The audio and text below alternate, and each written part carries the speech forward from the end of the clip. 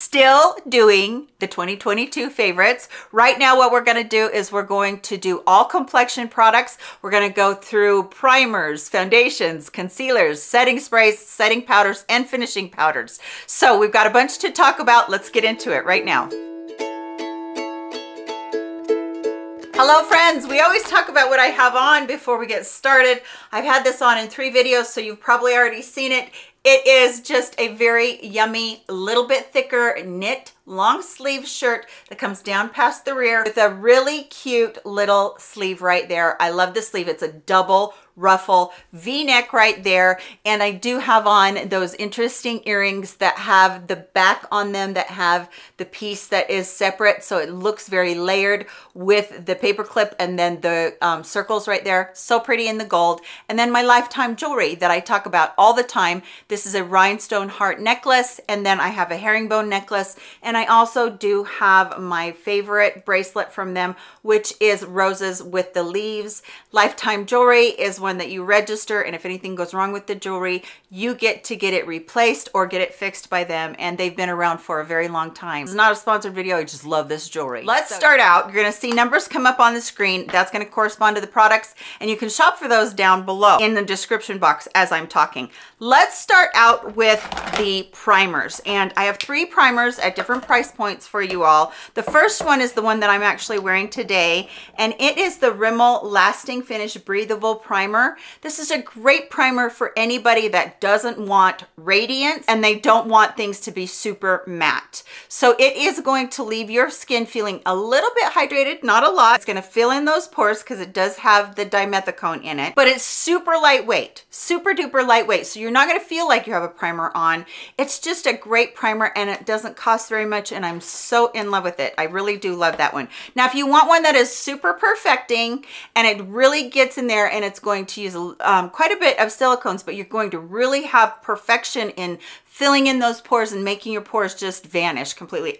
This is called Vanish, the primer from Hourglass, and I really did love this one this year. This does go in and it just fills in your pores, and it also does its job of making your makeup last a long time.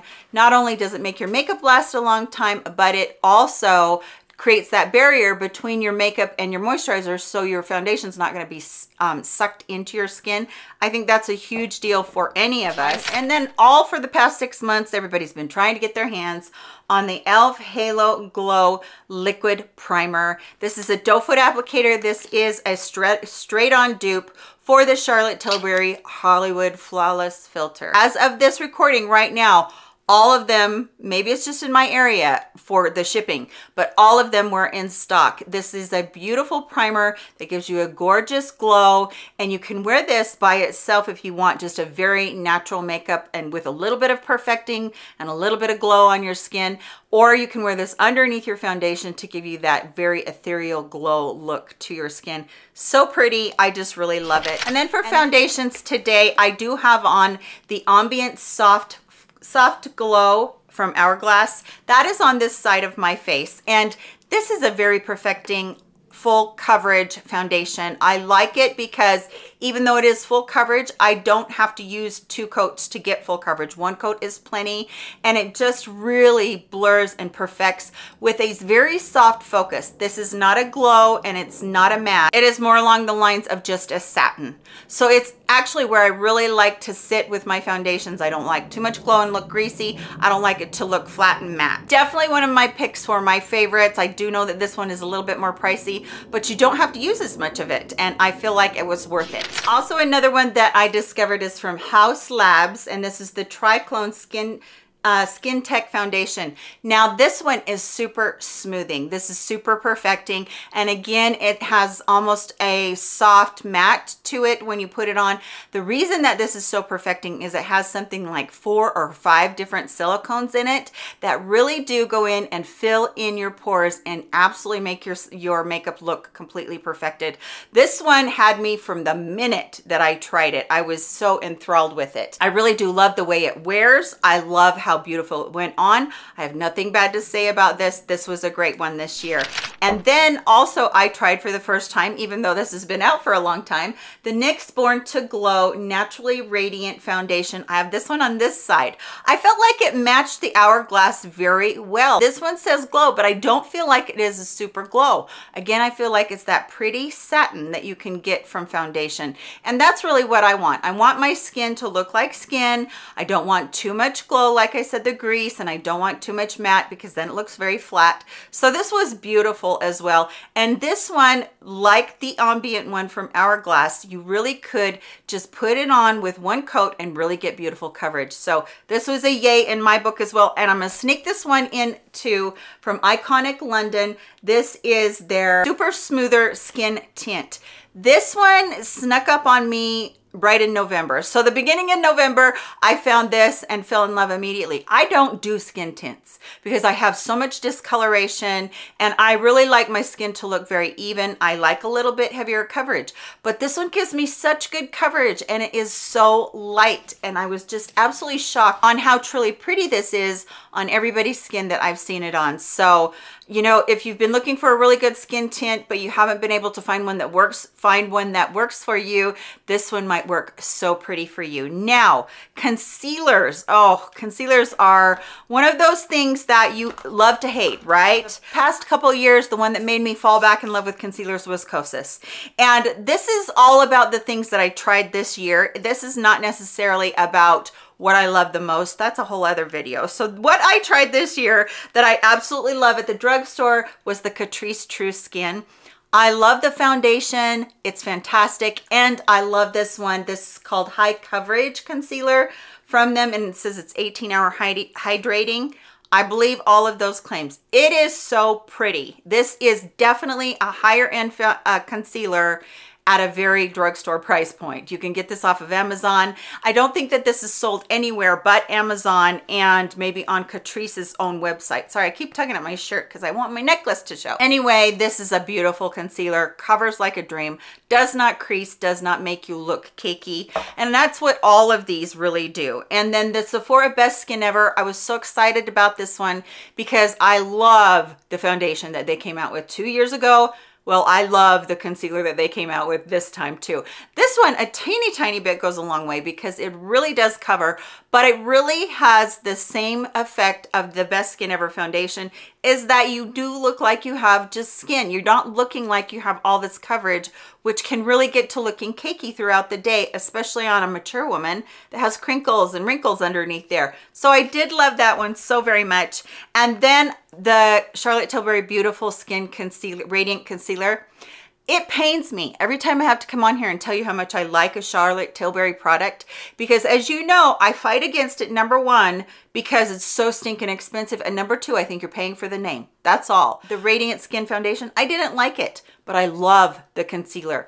This one, I would say, is a little bit more hydrating than those other two, but you get the coverage on it and you get that little bit of radiance or that little bit of glow underneath your eyes that can really brighten if you have super dark circles. Beautiful product, love it. Let's talk about powder. The Haus Labs powder was so gorgeous when I picked it up at the same time that I picked up the foundation. I love the container. I love that it has the mesh there. There's been a lot of these throughout the years, and all you have to do is stick your finger down in there and you'll see what I'm talking about. This is a super finely milled powder that feels like air. And I don't like loose powders normally because I always feel like they get too cakey, but this is one of the airiest, lightest ones that I have ever found. I adore this powder. And like I said, I don't like loose powders normally, but that one's pretty. And then the Jouer, this one is the Soft Focus Hydrate and Set Powder. I don't know about the hydrate part, but boy, is this a soft focus. First of all, hardly any comes out when you're using it. Hardly any. Think ambient powders from Hourglass, but not any sort of radiance. That's what this is. This is a really perfecting powder that you can set down your makeup with that won't get to looking cakey. It's just a very pretty powder, very light, very airy. This should have been a no powder name on this, because I am here to tell you this is incredible.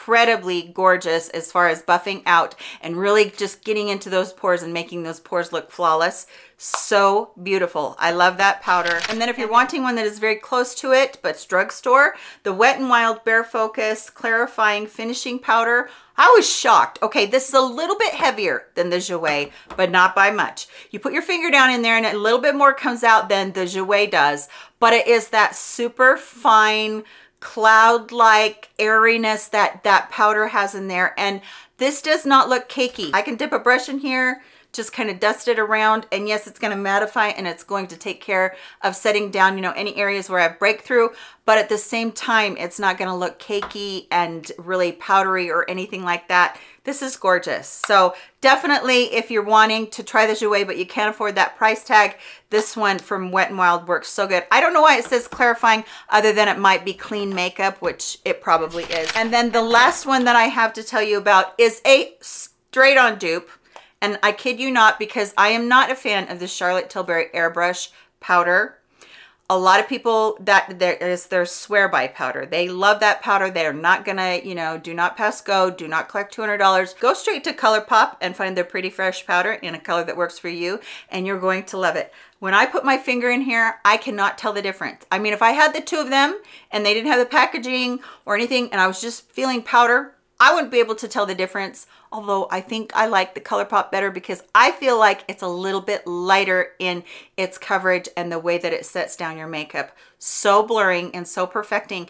And yeah, it's just, it's gorgeous. It's absolutely gorgeous. And I found this early in the year, and I think I've brought it to you guys a million times already, so love it. Lastly, our finishing sprays, but this one is a priming spray from CoverGirl. This is the Priming Glow Mist with 8-hour hydration. I don't know if it has that much hydration or not. You can use this right after you do your SPF, right before you put on your primer for an added dose of hydration.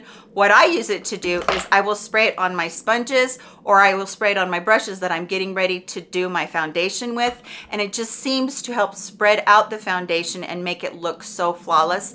That's what I've been using Max Fix Plus for years and years, and now I feel like I have one at the drugstore, which I absolutely love and think is so great. One of you subscribers told me about the Neutrogena Radiant Setting Spray, Healthy Skin Radiant Setting Spray. This is so nice. So you're not going to get a super glow from this, but you're going to get a subtle radiance from it, and it's going to keep your makeup in place all day. I'm not crazy about the mister on this. It's not super fine, so I will put that on a brush or on a makeup sponge, and then I'll just dab it all over. But it has the prettiest just glow to your skin when you're done with it, and it really does help keep your makeup on all day. So thank you to several of you subscribers that told me about this, and this is a great product for any of you that need a hypoallergenic product, because Neutrogena does have those hypoallergenic products. I just love that. And then the last product in this video is from MAC. It's Max Fix Plus Stay Over Alcohol-Free Long-Lasting Setting Spray. I knew when MAC decided to do a Fix Plus setting spray, not just the primer spray that we all know about and love, that I would be just over the moon happy with that, and I am. This is super fine. I do have a fan on, so forgive me. This is a super fine mist that I spray on my face a ton of times, and I'm telling you, you never have droplets, you never have anything on your face. And the other beautiful thing about it, if you're a mature woman that has dry skin, you will love this because there's no alcohol in it, and it still holds your makeup on. And I don't care if you're dry all the way to the most oily gals. I think you should try this, because honestly, I have never had a day that I haven't used this, and at the end of the day, my makeup looked absolutely gorgeous because I had used this. So I hope you did enjoy seeing this. I do have one more category, which is lips and eyes. Do you guys want to see that or not? I don't know if everybody's getting tired of seeing all of these. There's so many products that came out this year. I think that my collection probably doubled, and I think I said that in another video. But anyway, thank you all so much for being with me today. Tell me down below what your favorite product of the year for your complexion was this year. We'd all love to hear it, and so that we can go out and try it and see whether it'll be our favorites too. You guys all take care of yourselves. I love you so very much. Come back around and we'll be together really soon. Goodbye, my friends.